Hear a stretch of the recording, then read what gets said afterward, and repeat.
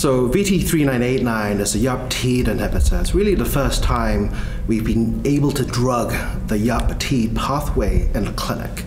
So it's very exciting, first-in-class, first-in-human clinical trial. We found that VT3989 was safe and well-tolerated with mainly grade 1 to 2 toxicities, mainly reversible albuminuria. We found that by using intermittent schedules, we were able to ameliorate this albuminuria. What was exciting was we were able to see multiple patients who benefited with confirmed partial responses by RECIST criteria.